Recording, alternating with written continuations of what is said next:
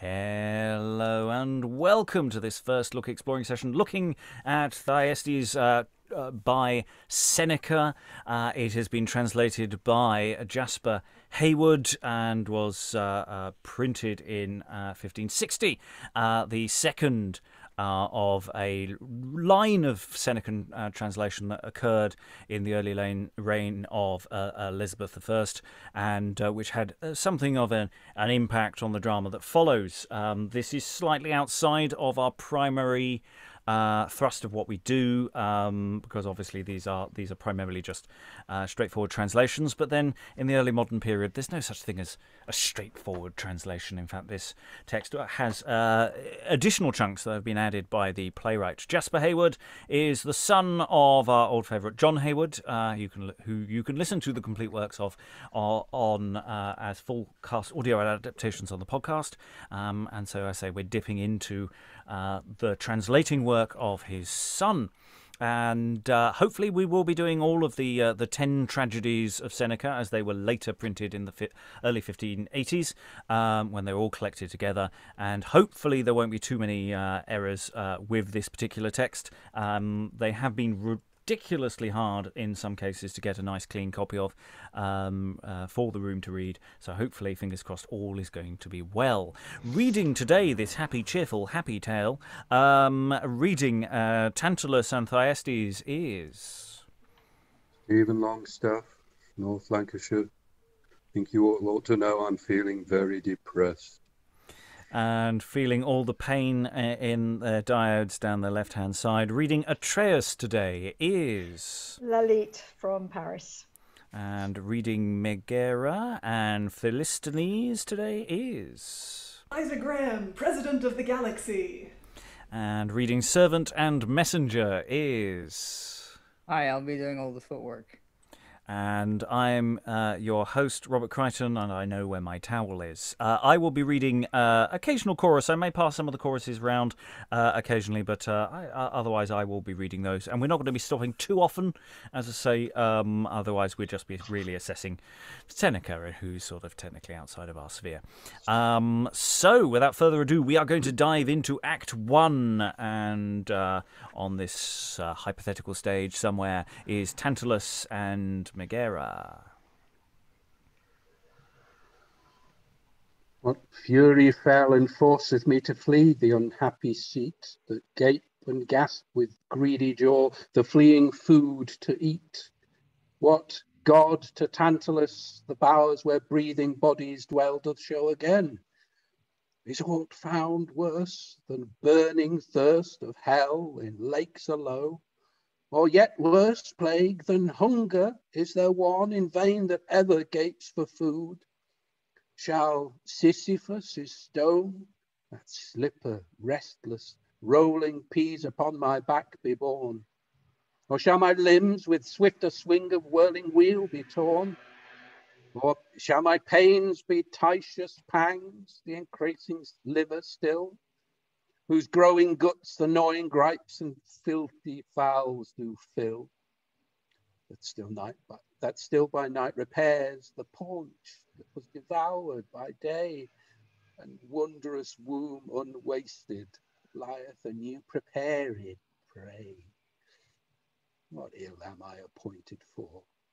O cruel judge of sprites, whoso thou be that torments new among the soul's delights, ill to dispose. And what canst thou to all my deadly woe, that keeper even of dungeon dark would abhor to know? For hell itself quakes to see, for dread whereof likewise I tremble would that plague seek out. Oh, now there doth arise my brood, that shall in mischief father grandsire's guilt outgo, and guiltless make, that first shall dare unventured ills to do. Whatever place remaineth yet of all this wicked land, I will fill up, and never once, while Pelops' house doth stand, shall Minos idle be. Go forth, thou detestable sprite, and vex the gods of wicked house with rage of fury's might. Let them contend with all offence by turns, and one by one let swords be drawn, and mien of ire procure there may be none, nor shame. Let fury blind and flame their minds and wrathful will. Let yet the parents' rage endure, and longer lasting ill through children's children spread. Nor yet let any leisure be the former fault to hate, but still more mischief new to see, nor one in one, but ere the guilt with vengeance be acquit, increase the crime. From brethren proud let rule of kingdom flit to runagates, and swerving state of all unstable things, let it by doubtful doom be tossed between the uncertain kings. Let mighty fall to misery, and miser climb to might. Let chance turn the empire upside down, both give and take the right. The banished for guilt when God restore their country shall. Let them to mischief fall afresh as hateful then to all as to themselves.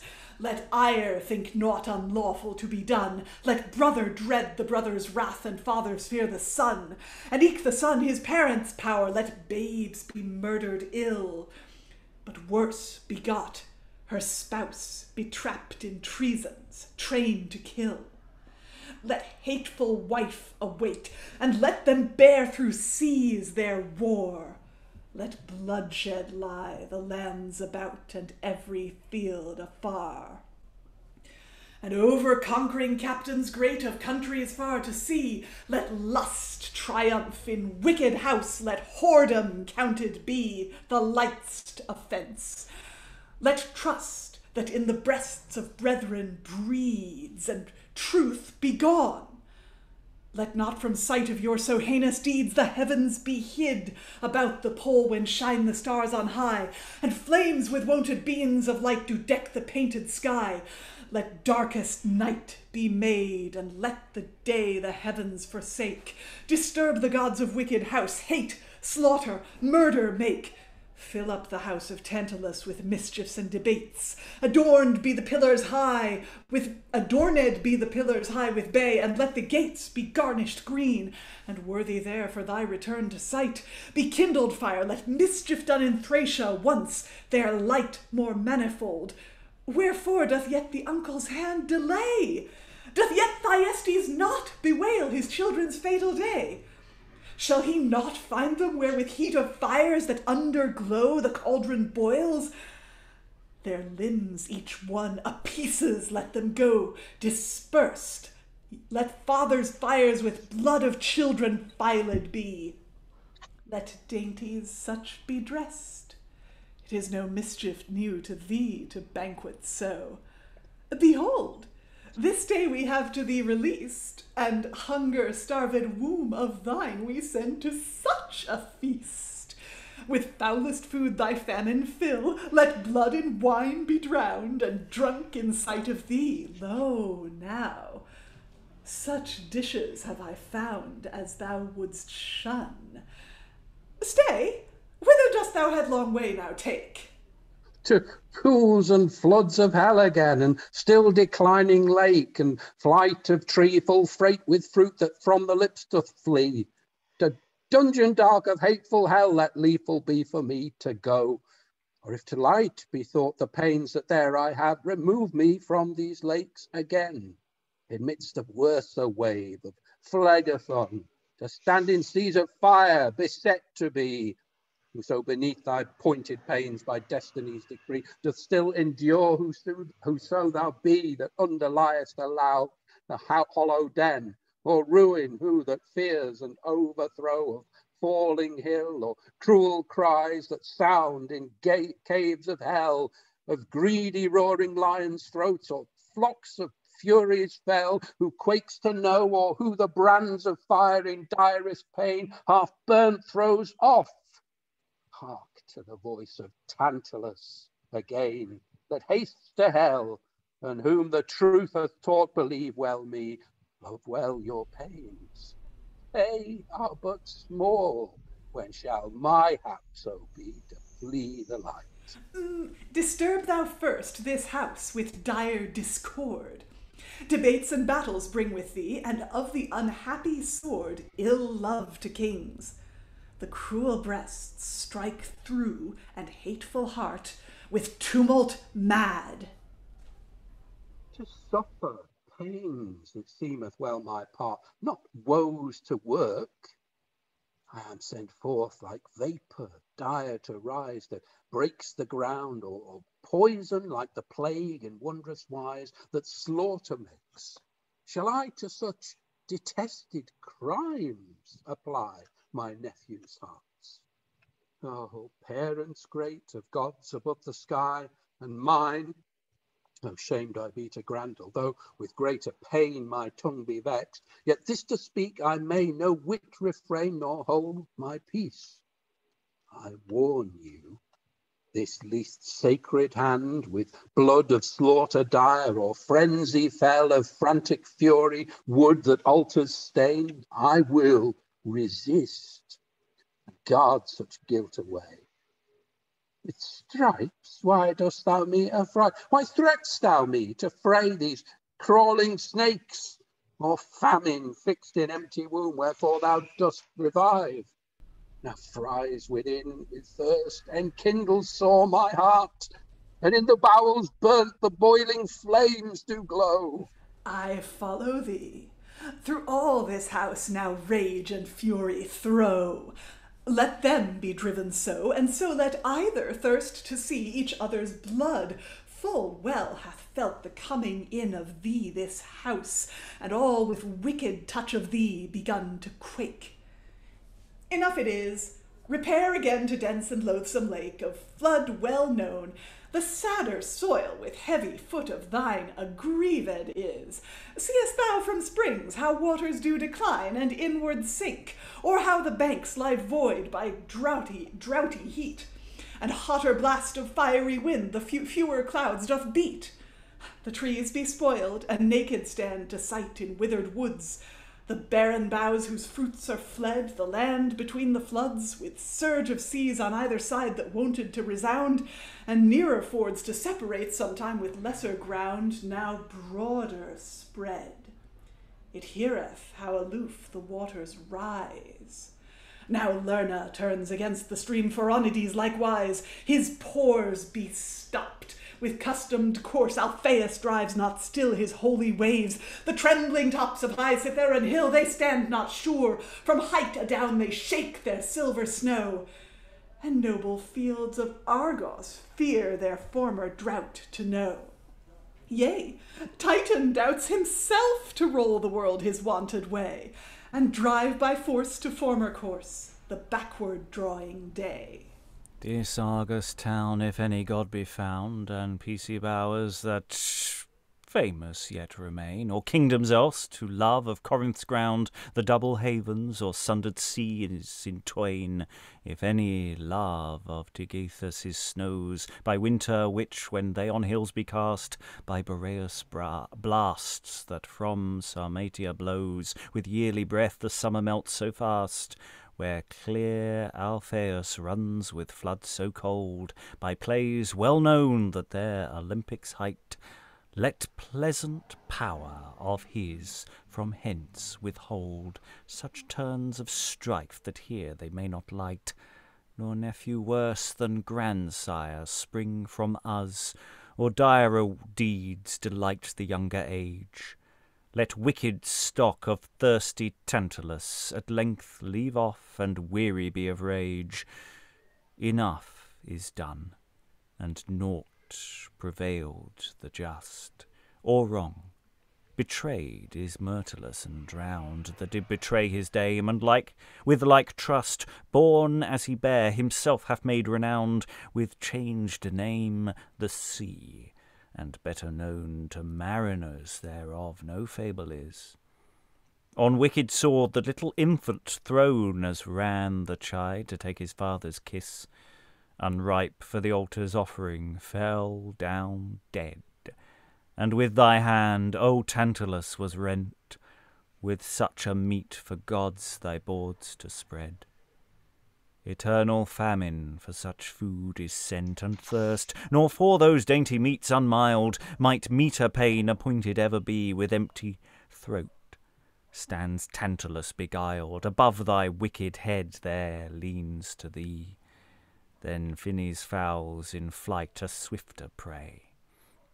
With burdened boughs declined on every side, and of his fruits all bent to bear the sway, the tree deludes the grapes of hunger wide, though he, full greedy, feed thereon would fain. So oft deceived, neglects to touch them yet. He turns his eyes, his jaws he doth refrain, and famine fixed in closed gums doth shet. But then each branch his plenteous riches all lets lower down, and apples from on high with lither leaves they flatter like to fall, and famine stir in vain that bids to try his hands, which when he hath wrought forth anon to be beguiled in higher air again, the harvest hangs and fickle fruit is gone. Then thirst him grieves no less than hunger's pain, wherewith when kindled is his boiling blood like fire, the wretch the waves to him doth call, that meets his mouth, which straight the fleeing flood withdraws, and from the dried ford doth fall, and him forsakes that follows them. He drinks the dust so deep of gulf that from him shrinks. And we're going straight on into Act 2, and we have Atreus and Servant. O dastard, coward, O wretch, and, which the greatest yet of all to tyrants' check I compte that may in weighty things befall, O unrevenged, after guilt so great and brother's guile. And truth trod down, dost thou provoke with vain complaints the while thy wrath? Already now to rage all Argos town throughout in armour aught of thine, and all the double seas about thy fleet to ride. Now all the fields with fervent flames of thine, and towns to flash it well beseem, and everywhere to shine the bright dawn's sword.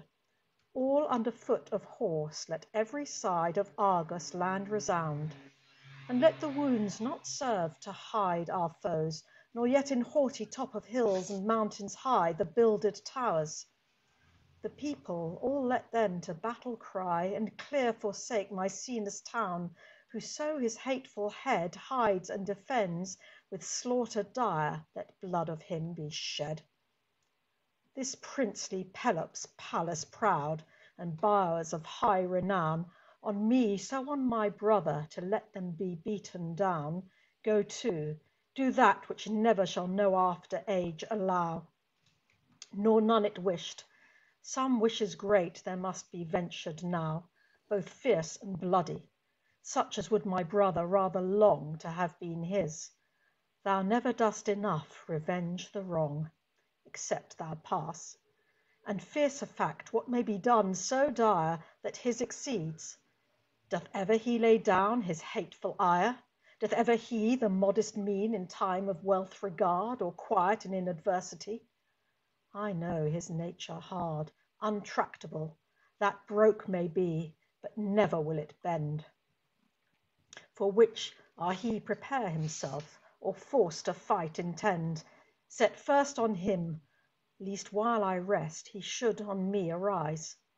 He will destroy or be destroyed in midst of the mischief lies, prepared to him that takes it first. Doth fame of people not adversely fear? The greatest good of kingdom may be thought, that still the people are constrained their prince's deeds as well to praise, as then to suffer all.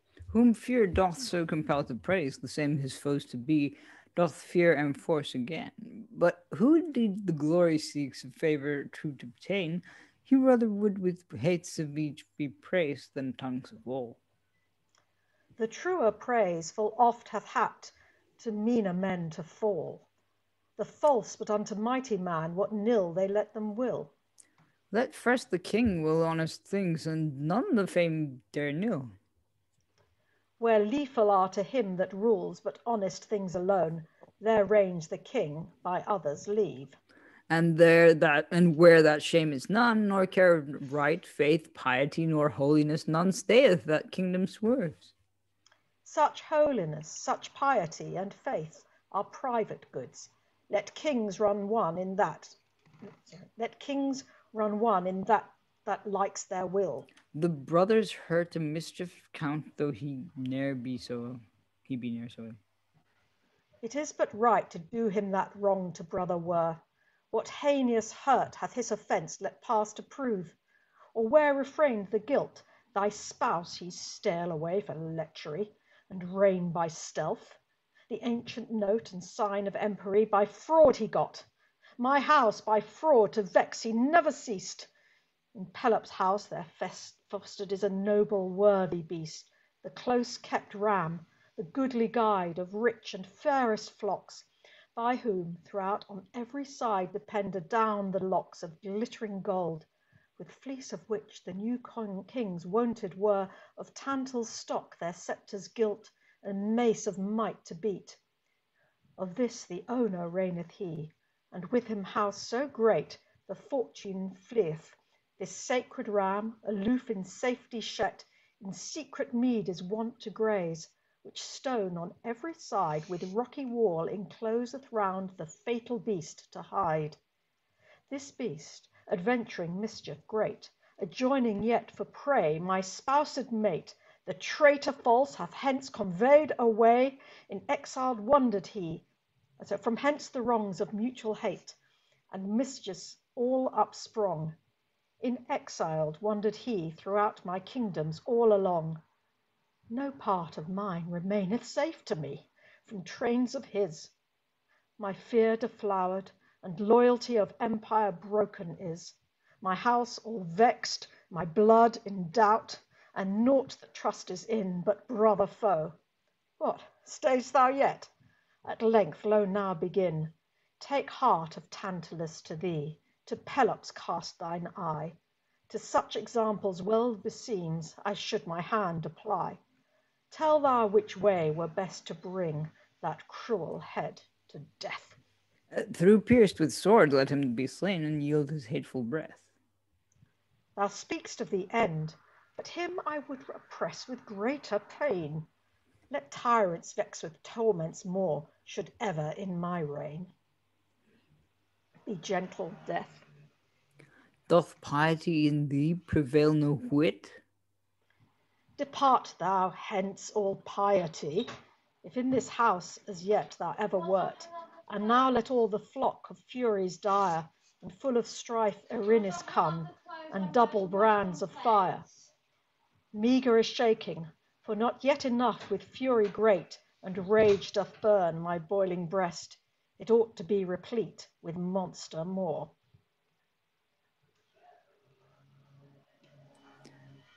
What mischief new dost thou in rage provide? Not such a one as may the mean of wonted grief abide. No guilt will I forbear, nor none may be enough despite. What sword? Too little that, What fire?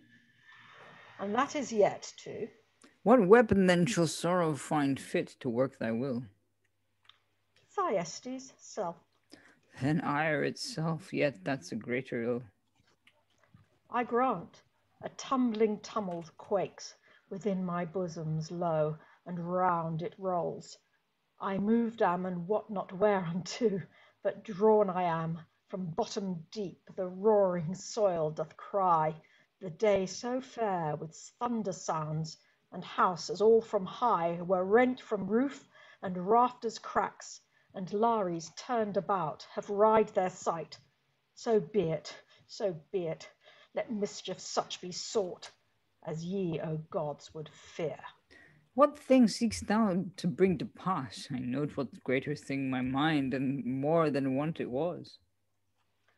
Above the reach that men are wont to work begins to swell, and stayeth with slothful hands. What thing it is I cannot tell, but great it is. It so, my mind now in this feat proceed, for Atreus and Thyestes both, it were a worthy deed. Let each of us the crime commit. The Thracian house did see such wicked tables once. I grant the mischief great to be, but done ere this. Some greater guilt and mischief more, let ire find out. The stomach of thy son, O Father, thou inspire, and sister eke, like is the cause, assist me with your power, and drive my hand. Let greedy parents all his babes devour, and glad to rent his children be, and on their limbs to feed. Enough, and well it is devised, this pleaseth me indeed. In meantime, where is he, so long and innocent? Wherefore doth Atreus walk before mine eyes? Already more and more the shade of such a slaughter walks, the want of children cast in fathers' jaws. But why, my mind, yet dreadst thou so at last, and faint'st before thou enterprise? It must be done. Let be. That which in all this mischief is the greatest guilt to see, let him commit. But what deceit may we for him prepare, whereby betrapped he may be drawn to fall into the snare? He wotes full well we are his foes. He could not taken be, except he himself would take. But now my kingdoms hopeth he. For hope of this he would not fear to meet the mighty Jove, though him he threatened to destroy with lightning from above. For hope of this to pass, the threats of waves he will not fail, nor dread no whit by doubtful shelves of Lybic seas to sail.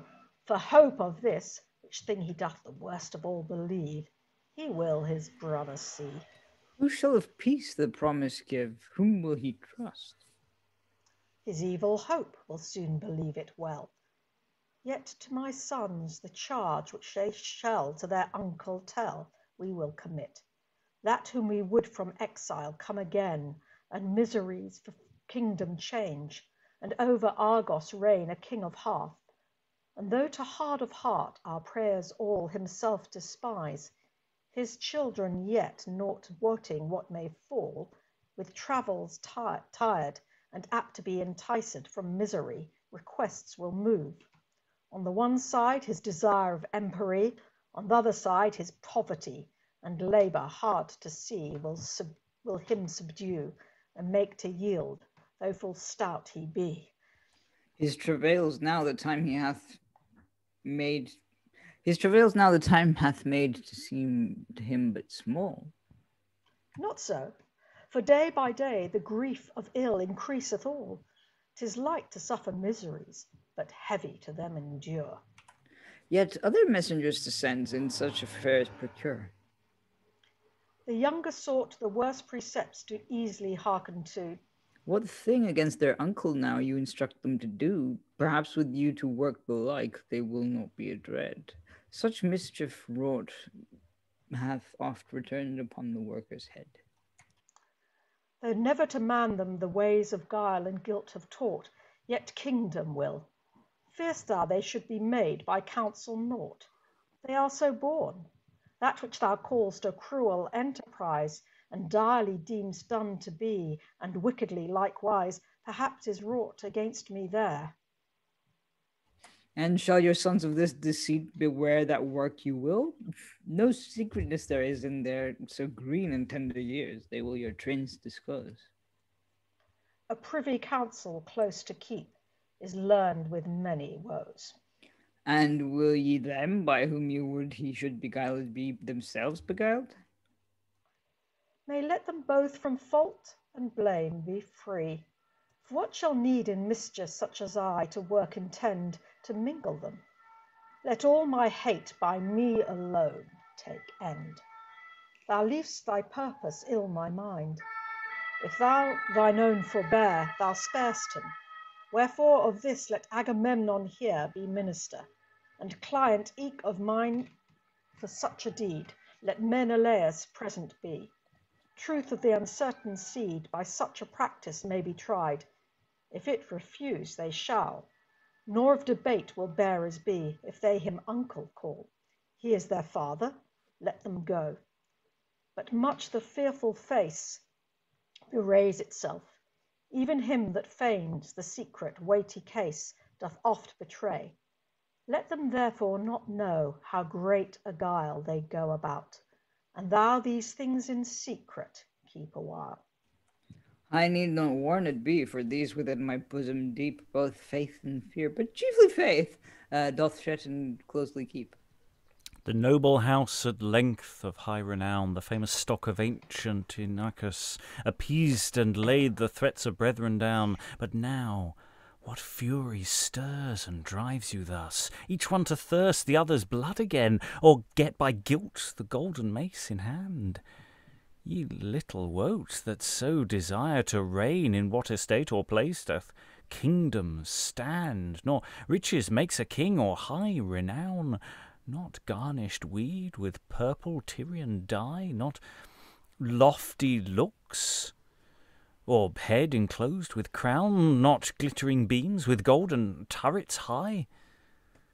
A king he is, that fear hath laid aside, and all effects that in the breast are bred, whom impotent ambition doth not guide, nor fickle favour hath of people led, nor all that west in metals mines have found, or channel clear of golden Tagus shows, nor all the grain that threshed is on the ground, that with the heat of Libyc harvest glows, nor whom the flash of lightning flame shall be ate, nor western wind that smites upon the seas, nor swelling surge with rage of wind replete, or greedy gulf of Adria displease, whom not the prick of soldier's sharpest spear or pointed pike in hand hath made to rue, nor whom the glimpse of sword might cause to fear, or bright drawn blade of glittering steel subdue, who in the seat of safety sets his feet,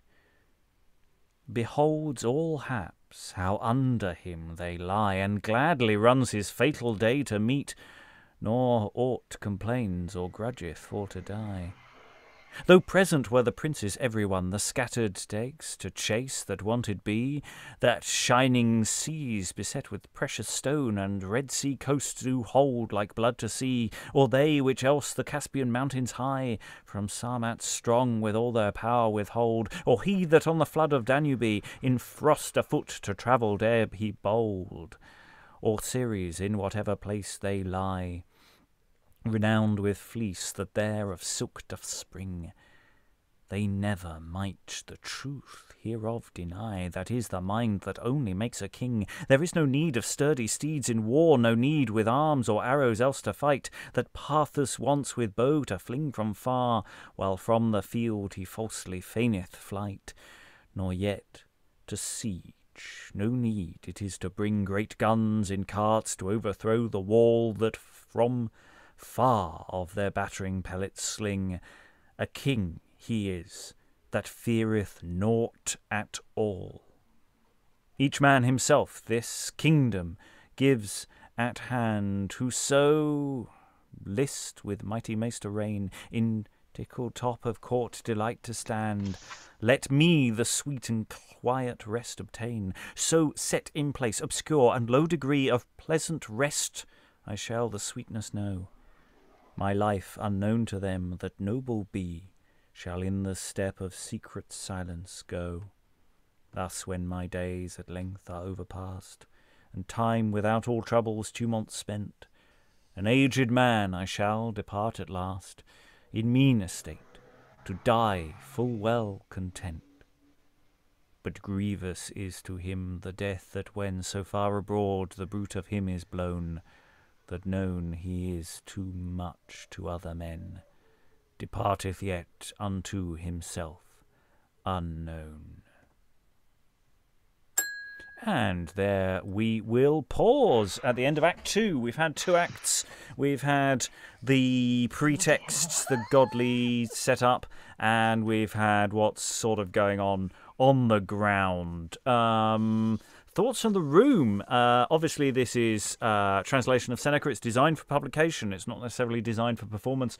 I rather enjoyed it, but it does keep coming at you. You know, it is just unrelenting at times. Thoughts on the room? Who wants to leap in? yeah, the speeches are just so damn long.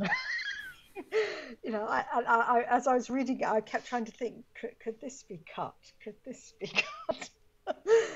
Because it's not kind of chopped up with much dialogue. I mean, there's a bit from the servant, but it's almost like one operatic aria after another.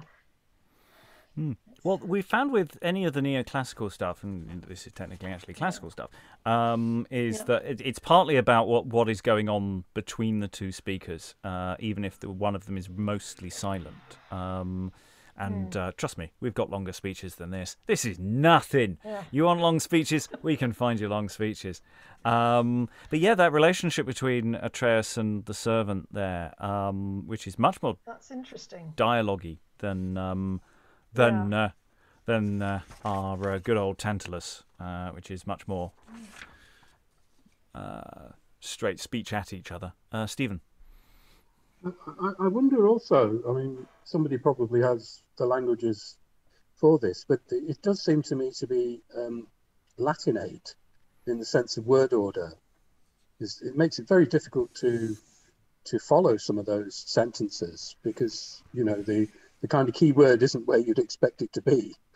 You end up having to kind of plow through lots and lots of subclauses or smaller units in order to get to the bit that makes sense to you. I don't know if it's Latinate or not. I mean, if it were, then it would be projecting kind of authenticity to everybody who knew the Latin, I suppose.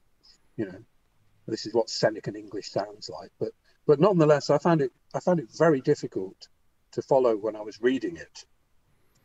I found it very difficult to make sense of the bits that I was doing, and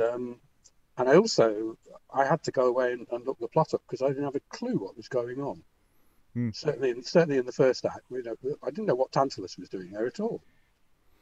So, revenge. Well, what we need is a croaking raven just to put us all on track. You know what I mean? Yeah. I confess I'm really curious now to see Carol Churchill's version of this because I read that she did a direct translation from the Latin.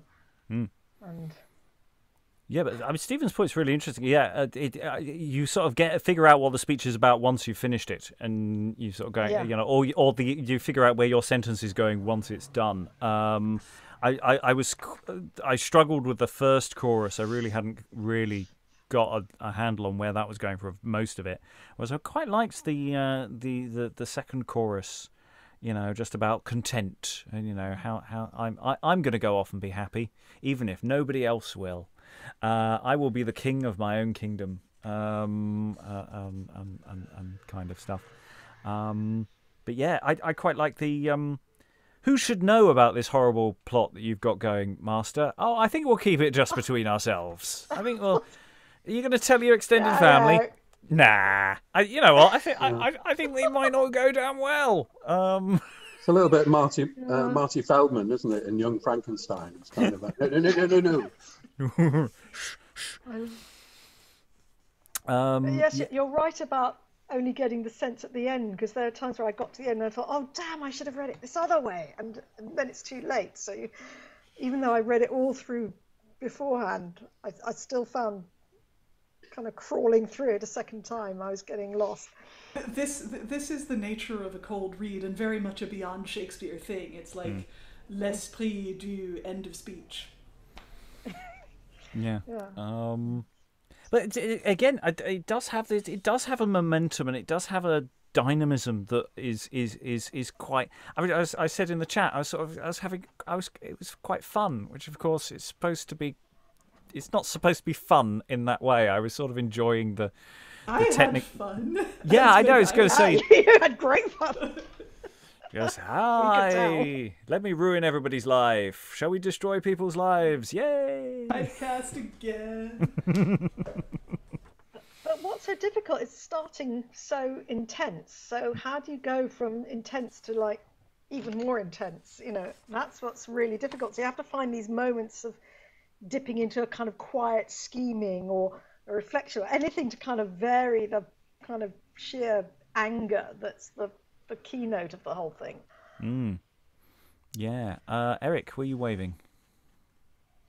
I was going to mention that a lot of I mean, obviously some of the references seem a bit like Seneca did some research and just threw them in there. Well, it's either Seneca or Heywood. I don't know, one of the two. Because it's like, look, yes, we have the Caspian Mountains and the flood of Danube and Ceres and guns and carts and how do you call it? And the Adriatic Gulf. And it's like, okay, I mean, I don't know if this is in the original, but like, I'm sure that there's some kind of, I don't know, it just feels very like verbose. It does feel well-traveled or well-read. I'm pretty sure the guns were not Seneca. Yeah, I was going to say the guns. I'm going to say that. Yeah, I think Liza's right there. That leapt out of me, going, that doesn't feel desperately classical. Would be a typo for gnus. I don't think it. I think I will have a quick. Well, it could also be like if Seneca translated it from the Greek, then it's opula, which means like, you know, weapons and not necessarily like guns. They did have siege engines, and the metaphor is of a siege. So they had like stone throwers and bolt throwers.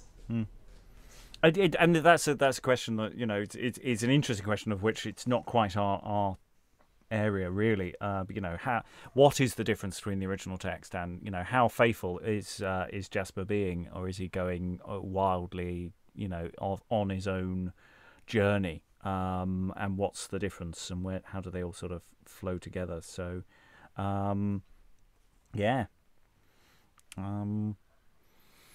It is those long speeches. They are very like singing in the sense that if you're not, you know, like I'm not a trained anything, and I just sort of take a deep breath and hope that I get to the end of the bit before my breath runs out.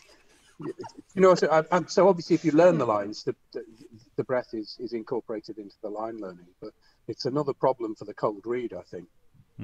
I've just had a quick look at my next speech, and I think I've got 4 lines before I actually get to the point of the speech. It's like... Well, on that note of that technical challenge, Eric, briefly, and then we'll go on to Act 3. Yeah, I just wanted to highlight that moment of what do you call it? The servant had like sort of, oh yes, I mean, yeah, I won't tell anyone, you know, both faith and fear, but chiefly faith, you know. It's kind of like, you know, I'm not terrified of you, I just, you know, trust you, not. It just, yeah, I just like that moment, which is kind of random in the middle of a tragedy. Yeah. Okay, let's go into Act 3, Scene 1. We have more than one scene in Act 3, and it's Thyestes, title character, making an appearance along with Philisthenes. My country bowers, so long wished for, and Argos, riches all, chief good that unto banish then, and misers may befall, the touch of soil where born I was, and gods of native land, if gods they be. Sacred towers I see of Cyclops' hand, that represent all man's work, a greater majesty. Renowned steadies to my youth, where noble sometime I have not so sailed as once, the palm in father's chariot won. All Argos now to meet with me, and people fast will run, but Atreus too, yet rather lead in woods again thy flight, and bushes thick and hid among the brutish beasts from sight, like life to theirs, where splendid pomp of court, a princely pride, may not with flattering fulgent face allure thine eyes aside, with whom the kingdom given is, behold and well regard, beset but late with such mishaps as all men count full hard. I stout and joyful was, but now again thus into fear I am returned. My mind misdoubts, and backwards seeks to bear my body hence, and forth I draw my pace against my will. With slothful step, what meaneth this? My father standeth still, and turns his face, and holds himself in doubt what thing to do.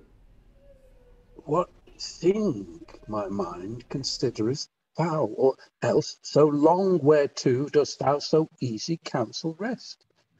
Will thou to things unsure thy brother and the kingdom trust? Fear'st thou those ills to endure now overcome and milder made? And travails dost thou flee that well were placed? Thee avails a miser now to be. Turn hence thy pace while lethal is. Keep thee from his hand. What cause thee drives, O father dear, thus from thy native land, now seen to shrink? What makes thee thus from things so good at last withdraw thyself? Thy brother comes, whose ires be overpast, and half the kingdom gives, and of the house delacerate, repairs the parts, and thee restores again to former state. The cause of fear, that I know not, that thou dost require to hear. I see nothing that makes me dread, and yet I greatly fear. I would go on, but yet my limbs with weary legs do slack, and other way then I would pass. I'm withholden back. So off the ship that driven is with wind and eke with oar, the swelling surge resisting, both beats back upon the shore. Yet overcome whatever stays, and thus doth let your mind, and see what are at your return prepared for you to find. You may, O father, reign. I may, but then when die I mought. Chief thing is power. Not worth at all, if thou desire it not. You shall it to your children leave. The kingdom takes not twain.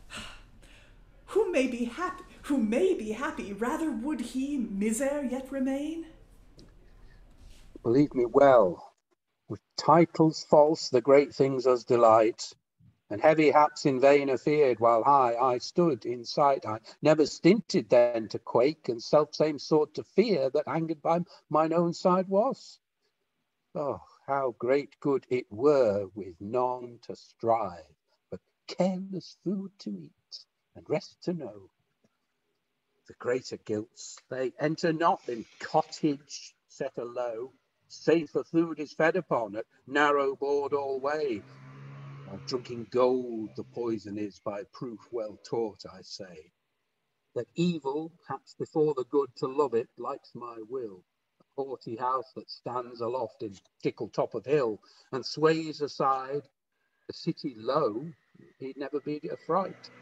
Nor in the top of roof above there shines no ivory bright, nor watchman none defends my sleeps by night, or guards my rest. With fleet I fish not, nor the seas I have not backward pressed, nor turned to flight with builded wall, nor wicked belly I with taxes of the people fed, nor parcel none doth lie of ground of mine beyond the Geats and Parthians far about. Nor worship with frankincense I am, nor Jove shed out, my altars decked are. Nor none in top of house to stand in garden trees, nor kindled yet with help of each man's hand the bathes do smoke. Nor yet are days in slothful slumbers led, nor nights passed forth in watch and wine, without the rest of bed. In nothing fear, the house is safe without the hidden knife. Poor estate the sweetness feels of test and quiet life. Great kingdom is to be content without the same to live. Yet should it not refuse it be, if God the kingdom give? Yet desired it ought to be. Your brother bids you reign. Bids he? The more is to be feared. There lurketh there some train. From whence it fell, yet piety is wont to turn at length, and love unfeigned repairs again his erst omitted strength. Does Atreus then his brother love? Each Ursa first on his. The seas shall wash, and swelling surge of seas of Sicily shall rest, and all assuaged be, and corn to ripeness grow in bottom of Ionian seas. The darkest night shall show and spread the light about the soil.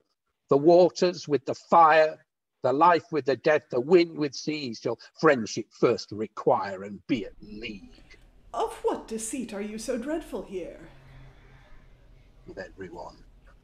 What end at length might I provide of fear? In all he can, he hateth me. To you what hurt can he? For myself, I nothing dread. You little babes make me afraid of him. Dread ye to be beguiled when caught ye are? Too late it is to shun the train in middle of the snare. But go we on. This, father, is to you my last request. I follow you, I lead you not. God turn it to the best that well devised is for good. Pass forth with cheerful grace. And Act 3, Scene 2, we have the entrance of Atreus to Thyestes. Entrapped in train, the beast is caught, and in the snare doth fall. Both him and eke of hated stock with him the offspring all, about the father's side I see. And now in safety stands, and surest ground my wrathful hate. Now comes into my hands at length Thyestes. Yea, he comes, and all at once to me. I scant refrain myself, and scant may anger bridled be. So when the bloodhound seeks the beast, by step and quick of scent draws in the leam, and pace by pace to wind the ways he went, with nose to soil doth hunt, while he the boar aloof hath found, far off by scent, he yet refrains and wanders through the ground with silent mouth. But when at hand he once perceives the prey, with all the strength he hath he strives with voice, and calls away his lingering master, and from him by force out breaketh he. When ire doth hope the present blood, it may not hidden be. Yet let it hidden be. Behold, with ugly hair to sight, how irksomely deformed with filth his foulest face is dight. How loathsome lies his beard unkempt. But let us friendship feign. To see my brother me delights. Give now to me again, embracing long desired for. Whatever strife there was before this time between us twain, forget and let it pass. For this day forth let brothers love, let blood and law of kind regarded be. Let all debate be slacked in either's mind. I could excuse myself, except thou wert as now thou art. But, Atreus, now I grant, the fault was mine in every part. I, offended having all, my cause the worst to be. Your this day's kindness makes. Indeed, a guilty wight is he that would so good a brother hurt as you in any wit. Now with tears I must entreat, and first by me submit, these hands that at thy feet do lie, to thee beseech and pray, that ire and hate be laid aside, from thy bosom may be scraped out. Pledges, take thou these, brother dear, these guiltless babes. Thy hands yet from my knees remove, and rather me to take in arms, upon me fall, and ye, O aids of elder age, ye little infants all, me clip and coll about the neck, this foul attire forsake, and spare mine eyes that pity it, and fresher vesture take, like mine to see, and you with joy, the half of empery, dear brother, take. The greater praise shall come to me thereby, our father's seat to yield to you, and brother to relieve. To have a kingdom is but chance, but virtue it to give. A just reward for such deserts the gods, O brother dear, repay to thee. For on my head a regal crown to wear, my loathsome life denies. Far doth from the sceptre flee my hand unhappy. In the midst let lethal be for me of men to lurk. This kingdom can with twain full well agree. Whatever is, O brother yours, I count it mine to be. Who would Dame Fortune's gifts refuse, if she him raise to reign? Gifts of her each man it wots, how soon they pass again. Ye me deprive of glory great, except ye the empire take. ye have your praise in offering it, and I it to forsake, and full persuaded to refuse the kingdom am I still. Accept your part ye will sustain, mine own forsake I will. I take it then, and bear I will the name thereof alone, the rights and arms as well as mine, they shall be yours each one. The regal crown as you beseems upon your head then take, and I the pointed sacrifice for gods will now go make. Would any man it ween that cruel wight Atreus of mind so impotent to see was soon astonied with his brother's sight. Mo greater force than piety may be, where kindred is not, lasteth every threat. Whom true love holds, it holds eternally. The wrath but late, which with causes kindled great, all favour brake, and did to battle cry, when horsemen did resound on every side. The swords each wear then glistered more and more, which raging Mars with often stroke did guide the fresher sword to shed yet thirsting sore. But love the sword against their wills doth swage, and them to peace persuades with hand in hand. So sudden rest amid so great a rage, what god hath made throughout Mycenae's land? The harness clinked but late of civil strife, and for their babes did fearful mother quake. Her armed spouse to least much feared the wife, when sword was made the scabbard to forsake, that now by rest with rust was overgrown, some to repair the walls that did decay, and some to strength the towers half overthrown, and some the gates with gins of iron to stay. Full busy were, and dreadful watch by night from turret high did overlook the town. Worse is than war itself, the fear of fight. Now are the threats of cruel sword laid down, and now the rumour whists of battles sown. The noise of crooked trumpets silent lies, and quiet peace returns to joyful town. So when the waxes of swelling surge arise, while chorus wind the Brutian seas doth smite, and Scylla sounds from hollow caves within, and shipmen are with wafting waves afright, Charybdis casts that erst had drunk in, and Cyclops fierce his father yet doth dread, in Aetna bank that fervent is with heats, lest quenched be with flames that overshed the fire that from eternal furnace beats. And poor Laertes thinks his kingdoms all may drowned be, and Ithaca doth shake. If once the force of winds begin to fall, the scene lieth down more mild than standing lake. The deep, where ships so wide full dreadful were to pass, with sails on either side outspread, now fallen adown the lesser boat doth bear, and leisure is to view the fishes dead. Even there, where late with tempest bet upon, the shaken Cyclades were with seas aghast. No state endures the pain and pleasure one to other yields, and joys be soonest past. 1 hour sets up the things that lowest be. He that the crowns to princes doth divide, whom people please with bending of the knee, and at whose beck their battles lay aside.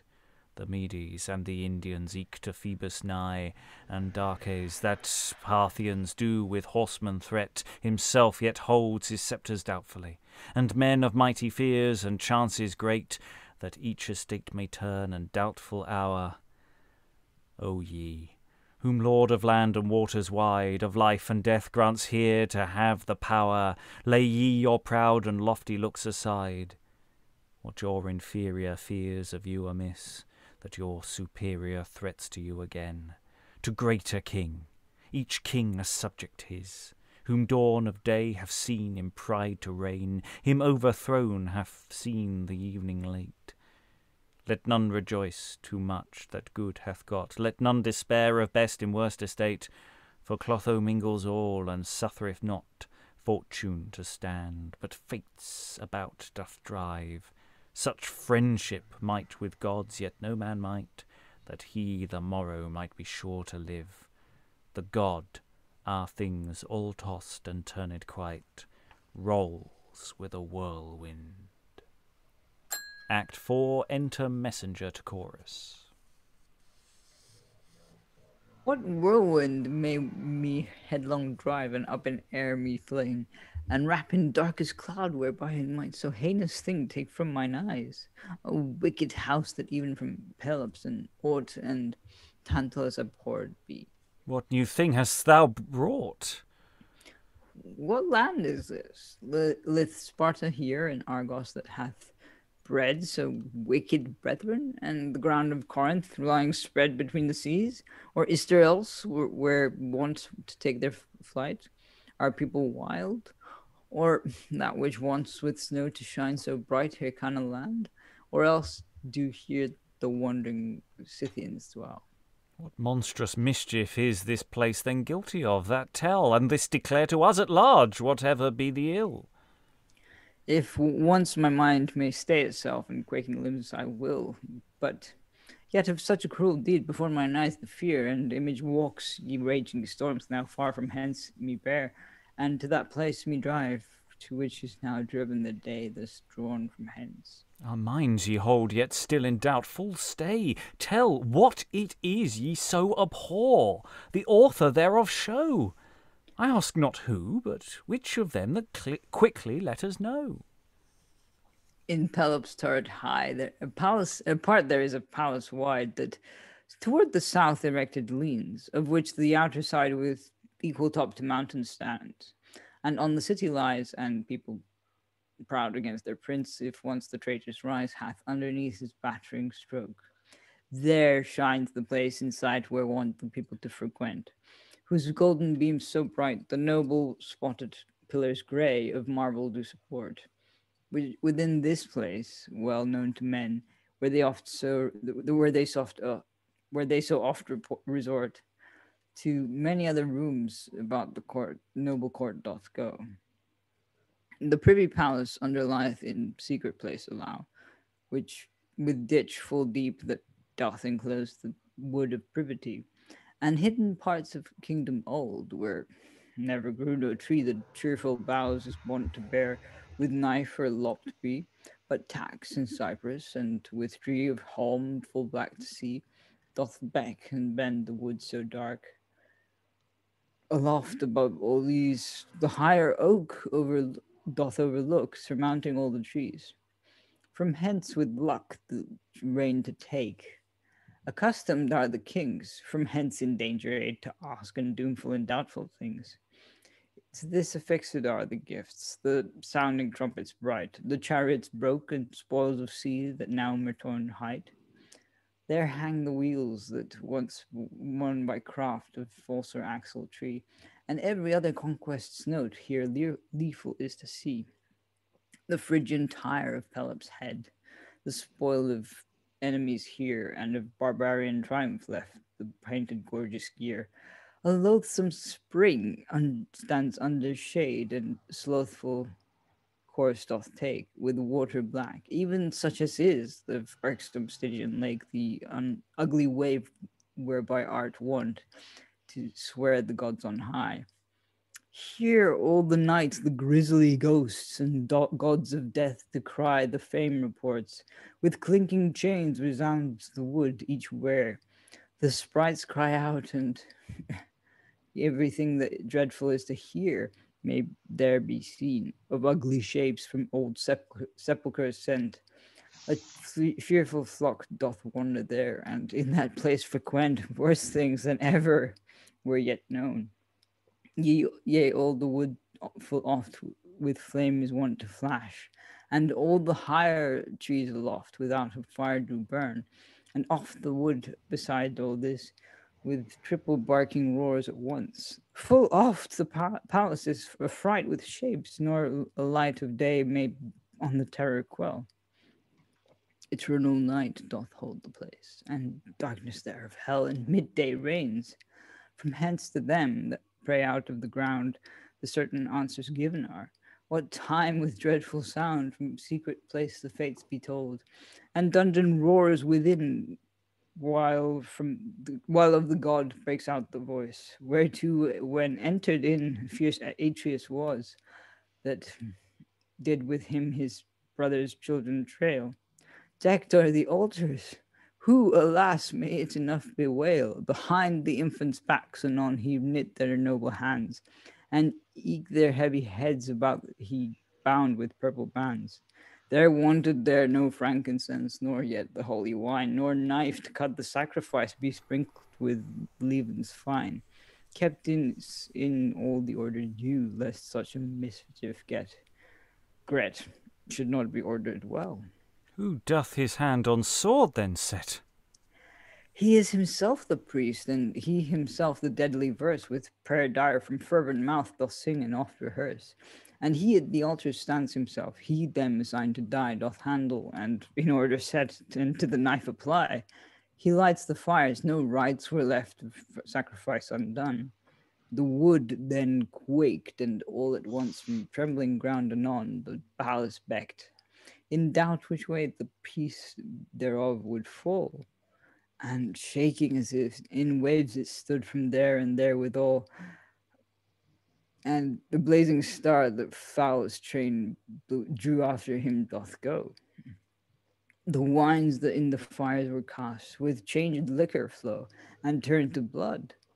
And twice or thrice the tire fell from his head, the ivory bright in temples seemed to weep and tears to shed.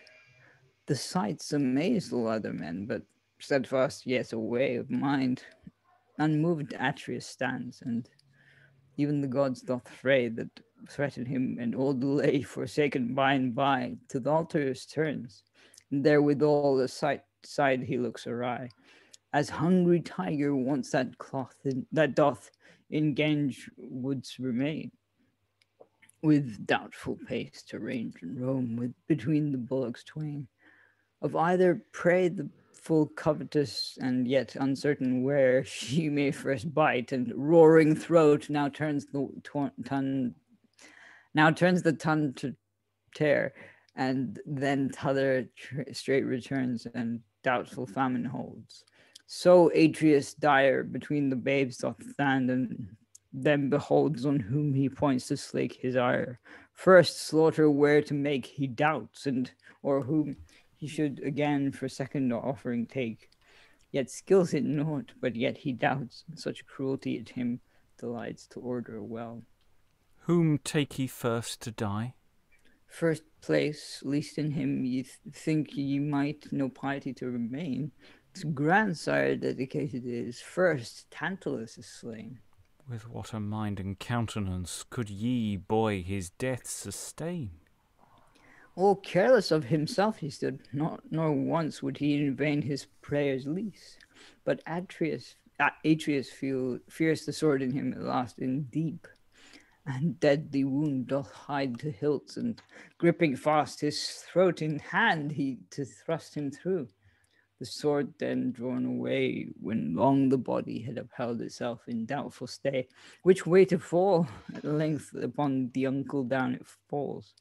And then to the altars cruelly Philisthenes he trolls, and on his brother throws, and straight his neck off cutteth he. The carcass headlong falls to ground, a piteous thing to see.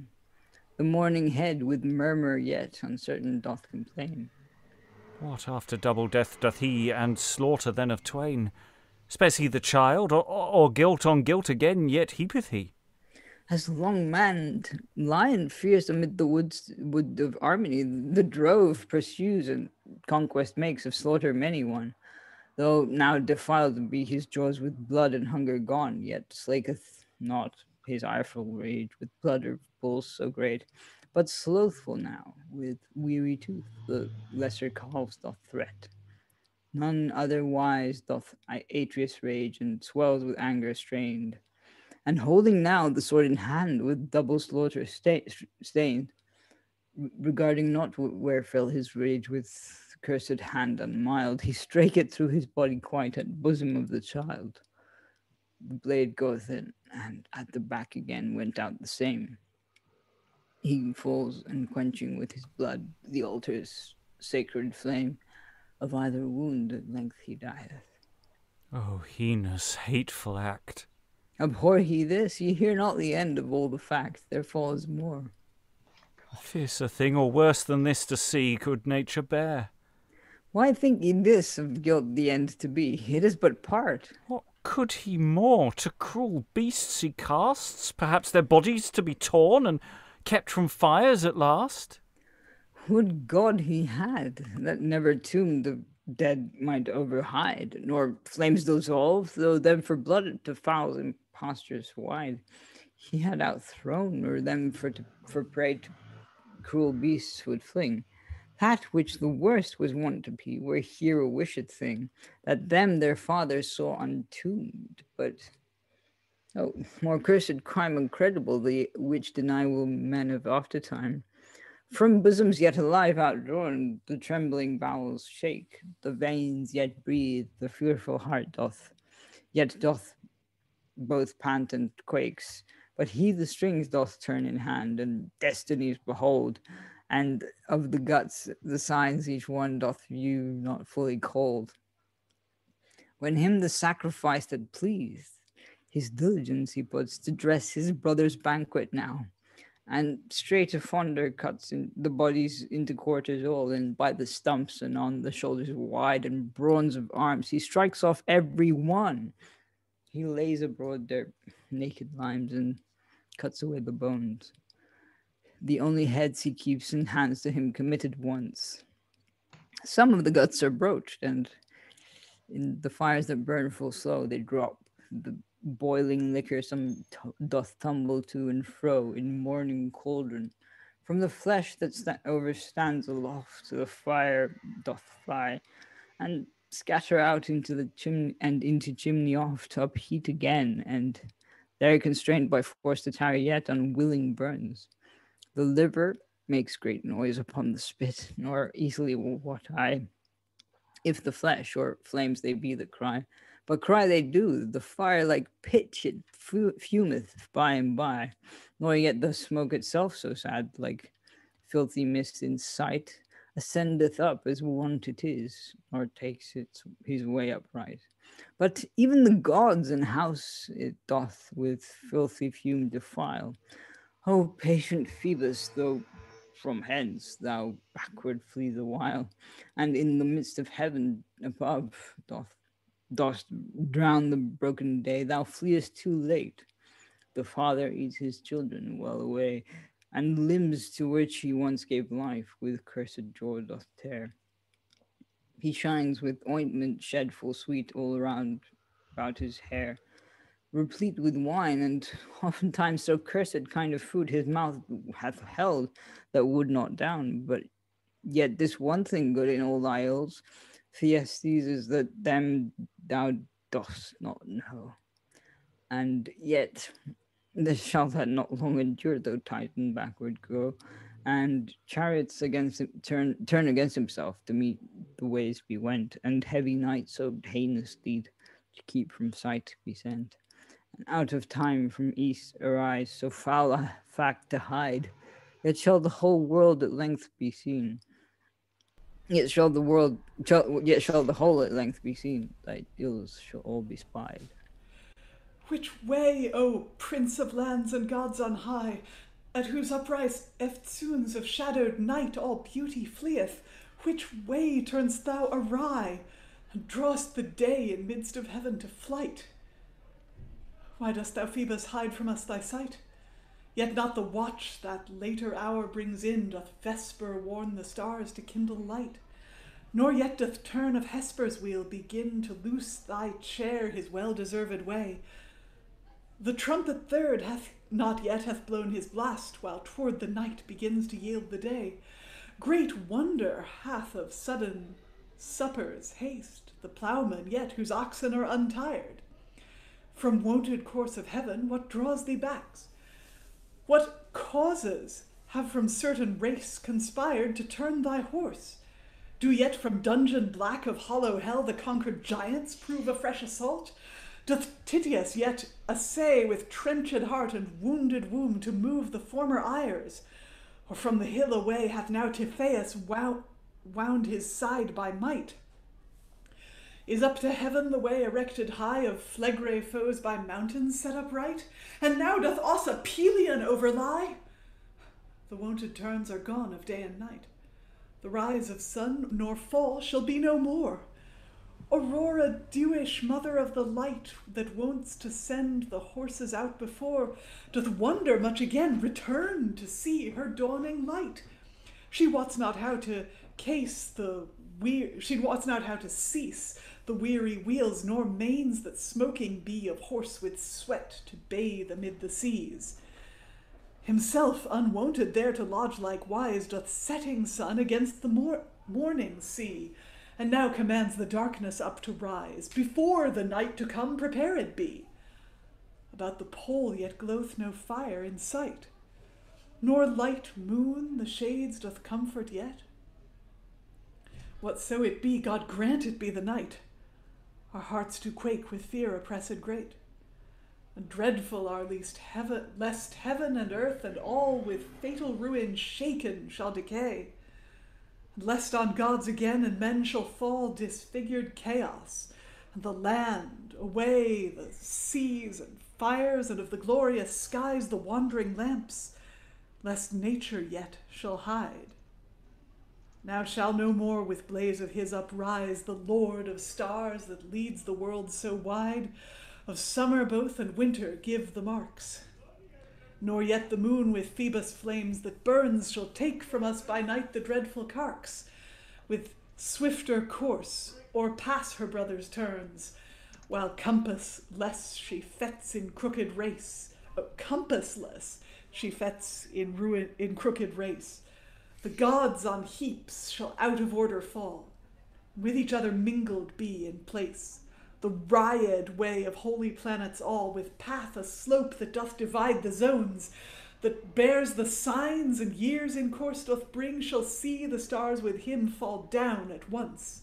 And he that first, not yet, with gentle spring, the temperate gale doth give to sails, the ram shall headlong fall adown to seas again, through which he once with fearful Helen swam. Next him the bull that doth with horn sustain the sisters seven, with him shall overturn the twins and arms of crooked Cancer all. The lion hot that wonts the soul to burn, of Hercules again from heaven shall fall.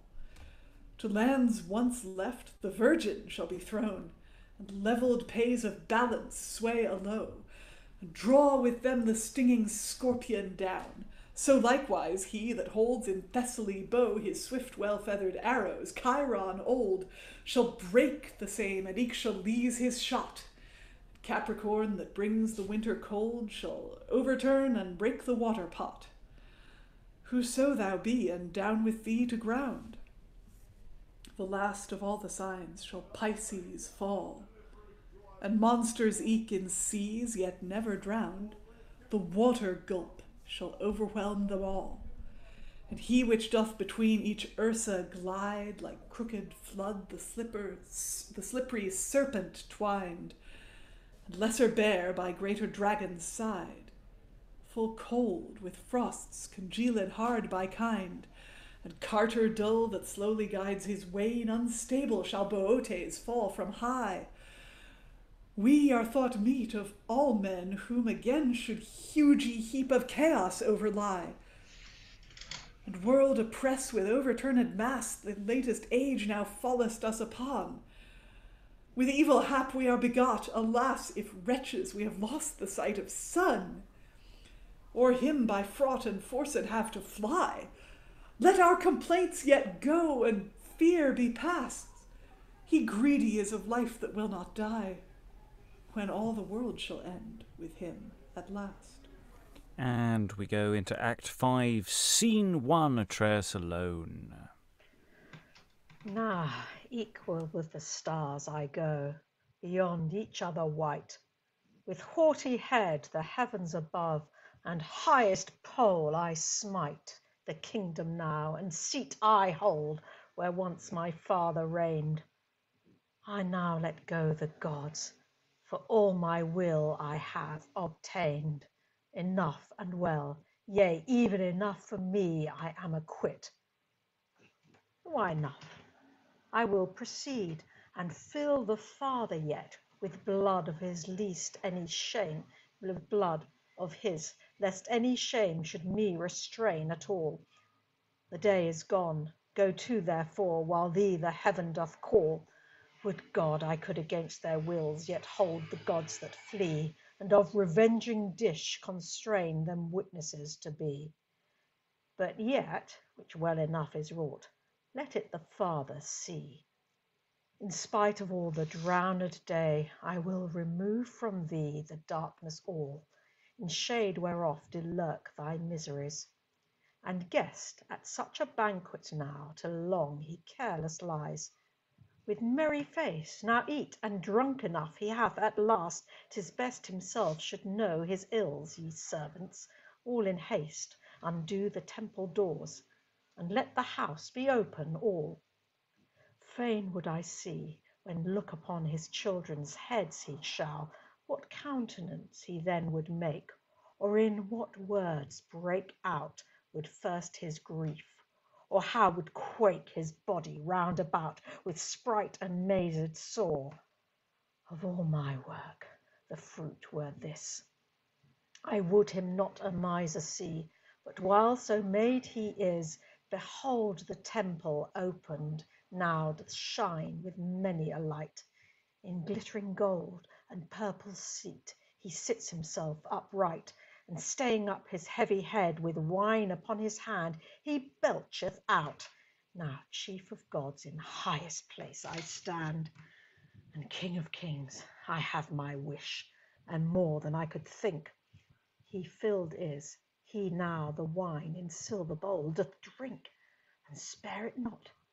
There yet remains a worser draught for thee, that sprung out of the bodies late of sacrifices 3, which wine shall hide. Let therewithal the boards be taken up, the Father mingled with the wine his children's blood shall sup. That would have drunk of mine, but behold he now begins to strain his voice and sings, nor yet for joy his mind may refrain. And Act 5, Scene 2, Thyestes alone.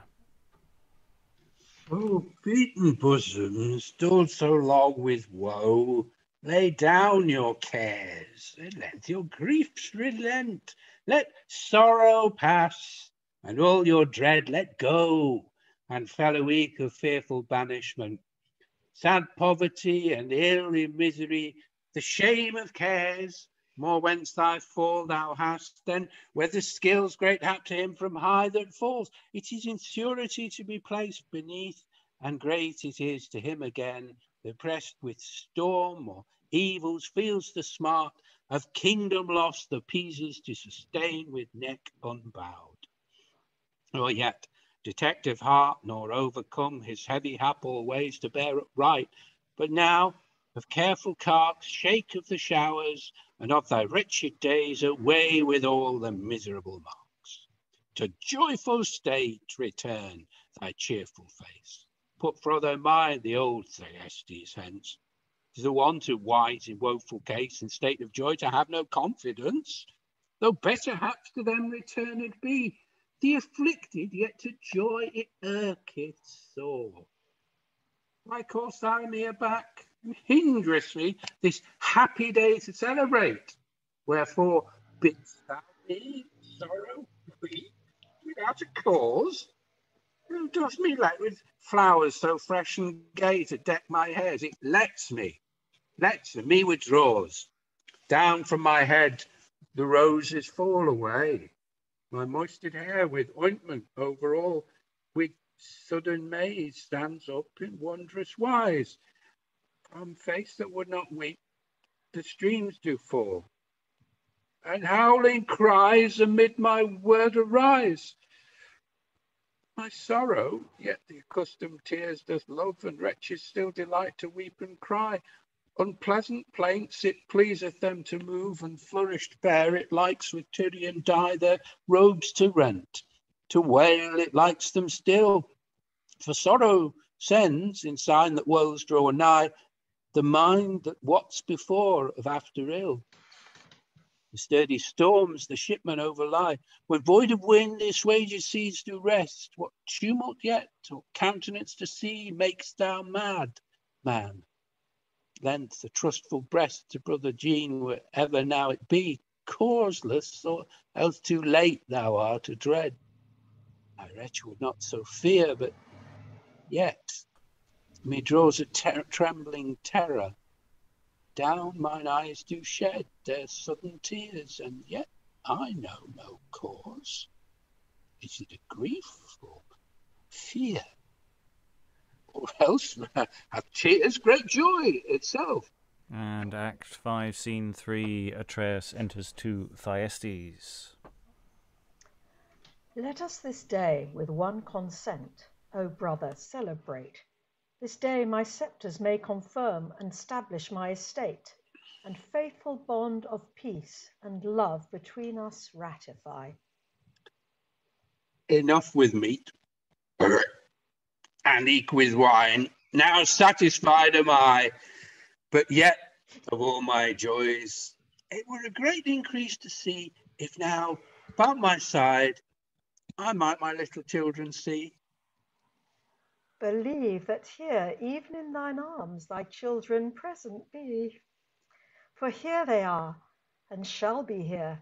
No part of them from thee shall be withheld. Their loved looks now give to thee I will, and with the heap of all his babes, thy father fully fill. Thou shalt be glutted, fear thou not. They with my boys as yet the joyful sacrifices make at board where children sit. They shall be called the friendly cup now take of courtesy, with wine upfilled.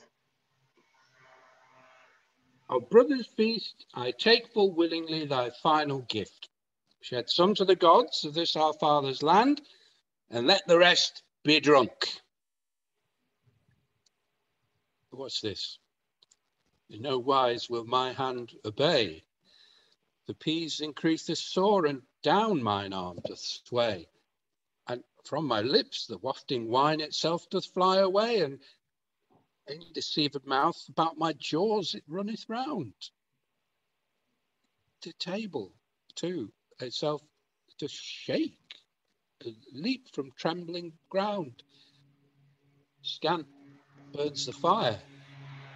The air itself with heavy cheer to sight forsook of sun amazed it is, between the day and night. What meaneth this? More and more of backward beaten sky the compass falls, and thicker mist the world doth overlie than blackest darkness. Night in night itself doth hide. Will stars be fled? So whatso it be, my brother, God provide and sons to spare.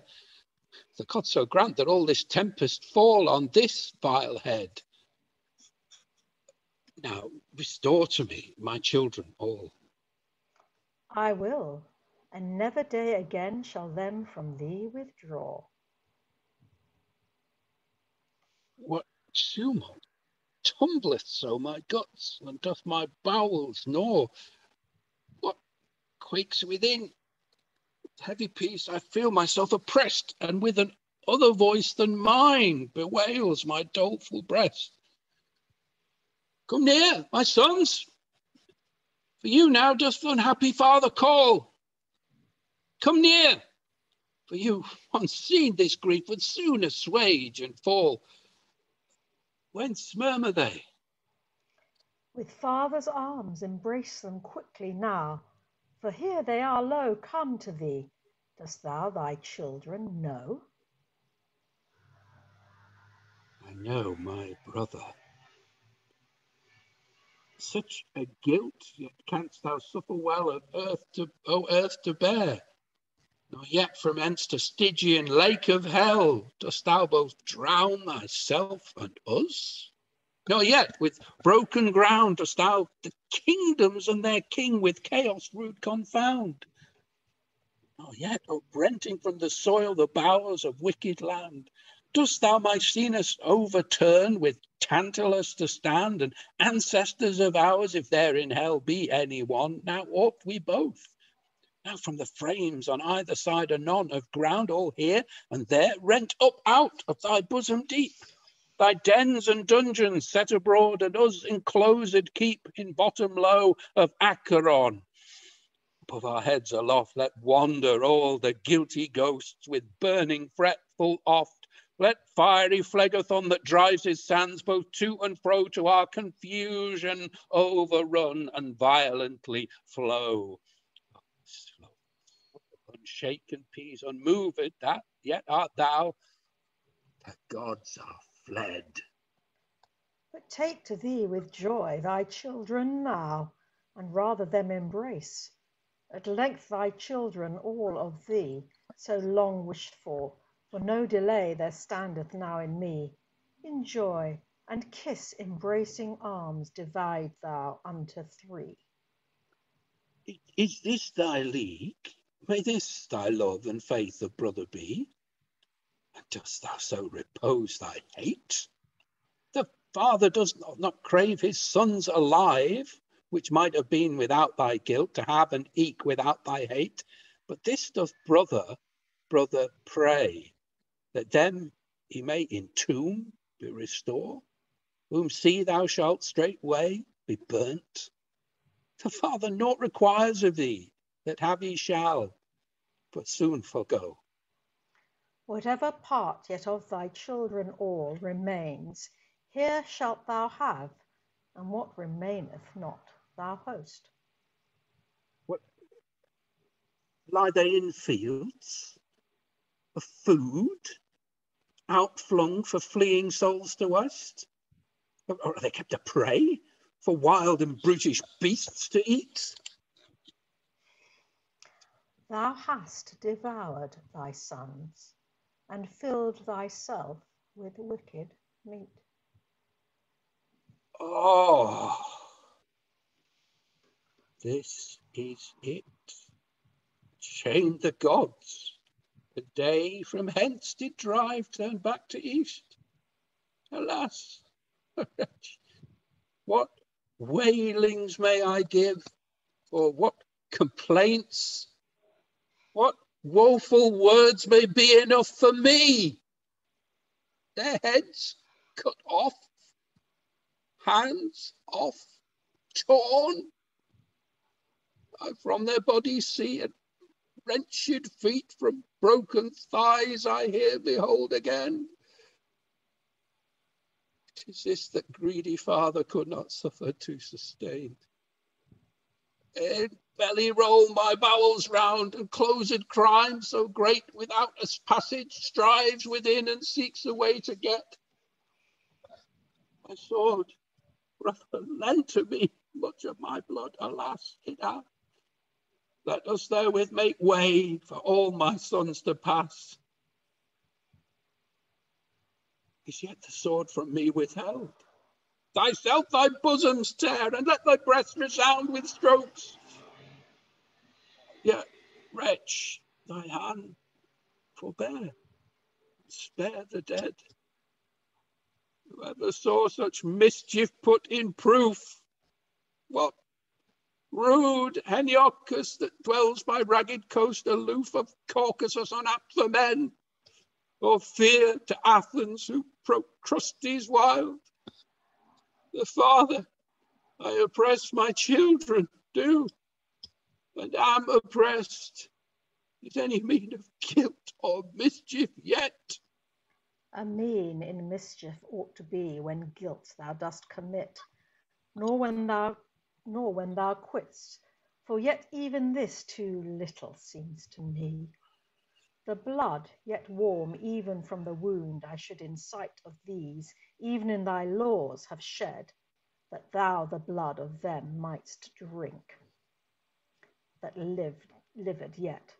But while too much to haste my hate I think, my wrath beguiled is myself with sword the wounds them gave, I strike them down. The sacred fires with slaughter vowed I have, well pleased, the carcass cutting then, and lifeless limbs on ground. I have in little parcels chopped, and some of them I drowned in boiling cauldrons, some to fires that burn full slow I put, and made to drop their sinews all, and limbs a two I cut, even yet alive and on the spit. That thrust was through the same. I heard the liver wail and cry, and with my hand the flame I oft kept in. But every whit the father might of this have better done. But now my wrath too lightly ended is. He rent his sons with wicked gun, himself yet wotting naught, nor they thereof. Oh, ye enclosed with bending banks about all seas, we hear. And to this guilt, ye gods, now hearken well, whatever place ye fled are to here all ye sprites of hell. And here, ye lands, at night so dark that them dost overlie, with clouds so black to my complaints do thou thyself apply. To thee now left I am, thou dost alone me miser see. Thou art left without thy stars. I will not make for me petitions yet, nor aught for me require may aught yet be that me should fail. For you shall all my wishes now foresee. Thou guider great of skies above, and prince of highest might, heavenly place, now all with clouds full horrible to sight, enwrap the world, and let winds on every side break out, and send the dreadful thunderclap through all the world about. Nor with what hand thou guiltless house and undeserved wall with lesser bolt unwont to beat, but with the which did fall 3 unheaped mountains once, in which the hills in height stood equal up, the giants huge. Throw out such weapons, straight, and fling thy fires, and therewithal revenge the drowned day. Let flee thy flames. The light was lost and hid from heaven away with flashes fill. The cause, lest long thou shouldst doubt whom to hit, of each of us is ill. If not, at least let mine be it. Me strike with triple-edged tool thy brand of flaming fire. Beat through this breast. If father I my children to desire to lay in tomb, or corpses cast to fire, as doth behoove, I must be burnt. If nothing now the gods to wrath may move, nor power from skies with thunderbolt none strikes the wicked men, yet let eternal night remain, and hide with darkness then the world about. I, Titan, naught complain as now it stands, if still thou hide thee thus away. Now praise I well my hands. Now got I have the palm. I had been overcome of thee, except thou sawest so, but now even children born to me I compt, and now of bride-bed chaste the faith I do repair. In what offended have my sons? In that thine they were. Setst thou the sons for father's food? I do, and, which is best, the certain sons. The gods that guide all infants, I protest! What, wedlock gods? Would the guilt with guilt so quite again? I know thy grief prevented now with wrong thou dost complain. Nor this in thee irks, that fed thou art with food of cursed kind, but that thou hadst not it prepared, for so it was thy mind, such meats as these to set before thy brother, wotting naught, and by the mother's help to have, likewise my children caught, and them with such like to slay, this one thing lettered thee, thou thought'st them thine. God shall all of his revengeance be, and unto them for vengeance due my vows thee render shall. But vexed be I thee the while, give to thy children all. Act 5, Scene 4, added to the tragedy by the translator, Thyestes alone. O King of tightest dungeon dark and crystally ghosts of hell, that in the deep and dreadful dens of blackest Tartar dwell, where lean and pale diseases lie, where fear and famine are, where discord stands with bleeding brows, where every kind of care, where furies fight in beds of steel and hairs of crawling snakes, where Gorgon grim, where harpies are and loathsome limbo lakes, where most prodigious ugly things the hollow hell doth hide. If yet a monster more misshapen than all that there do abide, that makes his brood his cursed food, ye all aboard to see, nor yet the deep Avern itself may bide to cover me. No grisly gates of Pluto's place yet dare themselves to spread, nor gaping ground to swallow him, gods and day. Break ye out from cursed seats, and here remain with me. Ye need not now to be afraid, the air and heaven to see. Triple-headed Cerberus, thou needst not be affright. The day unknown to thee to see, or else the loathsome light. They both be fled, and now doth dwell none other countenance here, and doth beneath the foulest face of hateful hell appear. And meetest match for thee, a more than monstrous womb, that is of his unhappy brood become a cursed tomb. Flock here, ye foulest fiends of hell, and thou, O grandsire great, come see the glutted guts of mine, with such a kind of meat as thou didst once for gods prepare. Let torments all of hell now fall upon this hateful head, that deserve them well. Ye all be plagued wrongfully, your guilt be small in sight of mine, and meet it where your pangs on me alone should light. Now thou, O grandsire, guiltless art, meeter were for me with fleeing flood to be beguiled and fruit free. Thou slewest thy son, but I, my sons, alas, have made my meat. I could thy famine better bear. My paunch is now replete with food, and with my children 3, my belly is extent. Oh, filthy fowls and gnawing gripes that Tetius' bosom rent. Behold, a fitter prey for you to fill yourselves upon than are the growing guts of him.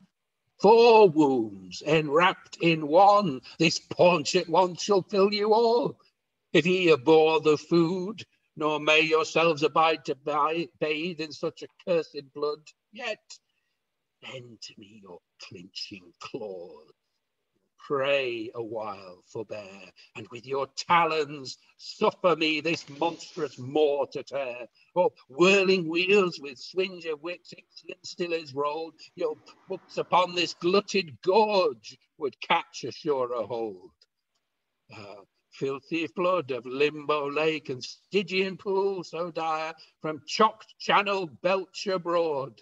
Thou fearful threat of fire, spew out thy flames, O Phlegethon, and overshed the ground with vomit of thy fiery stream. Let me and earth be drowned. Break up thou soil from bottom deep, and give thou room to hell. At night where day, that ghosts where gods were wont to reign may dwell. Why gapest thou not? Why do you not, O gates of hell, unfold? Why do ye thus, infernal fiends, so long from hence withhold? Are you likewise afraid to see and know so wretched wight, from whom the gods have writhd their looks and turned out of light? O hateful head, whom heaven and hell have shunned and left alone. The stars, the light, the day, the gods, the ghosts, begone! Turn again, ye skies, a while, ere quite ye go from me. Take vengeance first on him whose fault enforceth you to flee.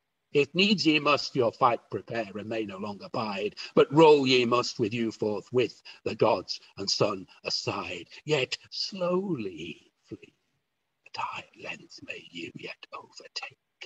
While wandering ways I after you, and speedy journey make, by seas, by lands, by woods, by rocks, in dark I wander shall, and on your wrath for right reward to due deserts will call. Ye escape no from me, so ye gods, still after you I go, and vengeance ask, on wicked wight your thunderbolt to throw. And thus ends the addition to the tragedy by the translator, because as we were all thinking there, what this play really needed was another speech. Though I did actually quite like it, and there is an interesting odd. Eric put it in the chat about sort of it's a slightly odd ending if it ended just on Atreus's line there. It doesn't quite land. So having some sort of revenge speech is quite nice, though how much a revenge speech you wish to have is, of course, down to the individual reader.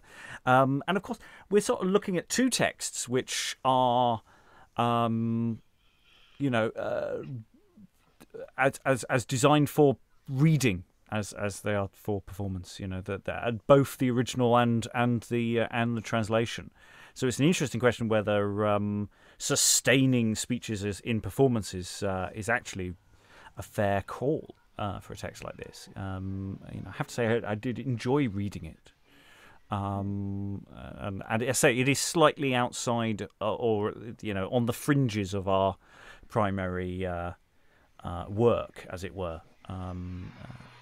But yeah, Act 5, some good stuff in Act 5. I mean, it's grim, but it's a good situation. There's something very voyeuristic about Atreus' speech about Thyestes eating and the stuff. It's like he's watching him while he's doing it. It's like he's on stage actually with him and he's just talking before the reveal. And yeah, so there's all sorts of interesting possibilities there that I do like. Eric? The bit I didn't get was the bit I was reading where, the whole wood and forest and trees and highest oak and all that stuff. And I'm like, okay, how is this relevant to the story? But, yeah, I don't know. It was quite interesting to read. It takes a while to get to the point of what the messenger is actually relating, that, children being chopped up stuff. Stephen? Yeah, the final speech brought some of those kind of disparate elements together, really. I was wondering, it was really peculiar. You had this incredible sort of description of the children, and then it went off into sort of, individual signs of the zodiac and all of that. And I'm thinking, this is a bit too much of a switch. And the only way I could rationalize it was to think, well, perhaps, it's another kind of apocalypse, as it were. Perhaps it did make sense to me because I'm not really worried about stuff like that. But then again, I'm not sort of, 2,500 years ago, ancient Greek, am I? And the thing that the speech at the end does really well, I think, is it combines a sort of sense of personal apocalypse and complete apocalypse. The sort of the small thing is linked to the big thing.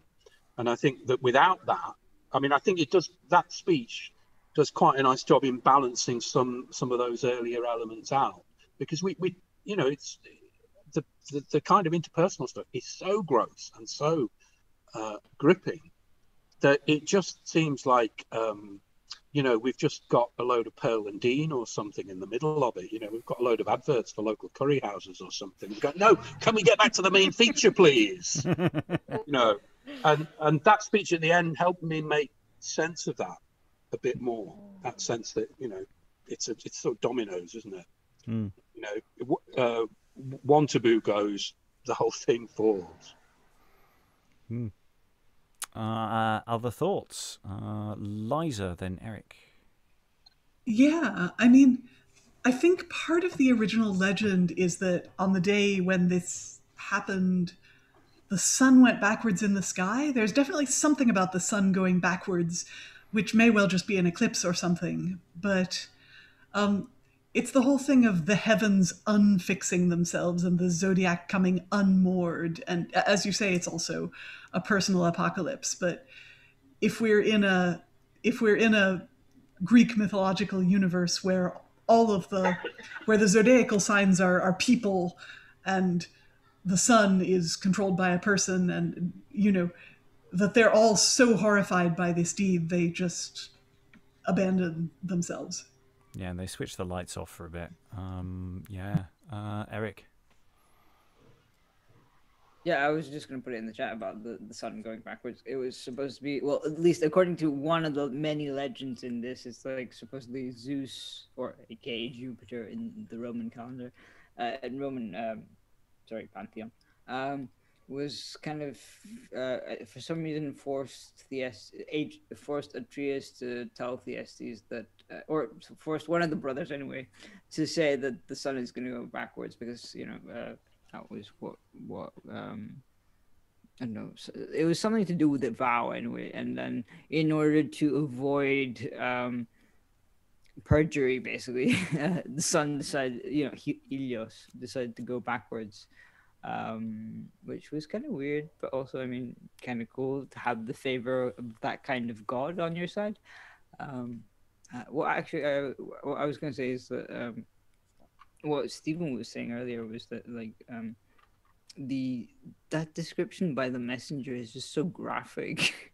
Like, yes, he took them one by one and pulled out their guts and did this, and it just felt like he was there, and I'm like, okay, so why didn't you interfere if you were there? Yeah, this messenger is complicit on some level here. There's a voyeuristic quality here, that might be thing. Everyone really was paying attention when Lalitte. I was just saying it's a bit like kind of war journalists reporting on kind of really awful things, and they're kind of filming it but not taking part. Stephen. Yeah, I was kind of expecting something a little bit more Schwarzenegger-y in the revenge side of things. I thought there would be something kind of some payback, and I thought it was striking. I don't know if anyone else caught it. I had a look at the Cheek by Jowl Revengers tragedy that was up last week, and I was just thinking, but actually he spends that last speech asking the gods to kind of revenge themselves on him on behalf of a sort of outraged natural order. This kind of we're into sort of level of sort of pollution taboos or something, aren't we? He's really beyond the pale, and that's it was just something that really blindsided me. I was expecting some action, and what I got was this incredible sort of sense of, the only appropriate thing is for me, the entire natural world to sort of turn on me and revenge itself upon me for what I've done. But, I mean, it's kind of not his fault, is it? In that sense. The punishment and the crime are nowhere near one another. And yet the enormity of what's happened comes across really nicely in that final speech, where all that horrible stuff has actually got a purpose. It's not just tourism. The sort of elucidation of all these terrible things is so that, he can say all the terrible things he wants to happen to him. We are, because we've condensed a lot of text into one session, we are very short on time. We have 9 other of the 10 tragedies translated in the 1560s, but we're going to sort of filter them in every so often and see how they fit into the theatrical world that comes after them, because they were hugely influential, and little lines and things pop in and out. So all that remains is thank all the wonderful readers for all their wonderful reading. Thank you very much, everyone, and goodbye. I heard the liver wail and cry.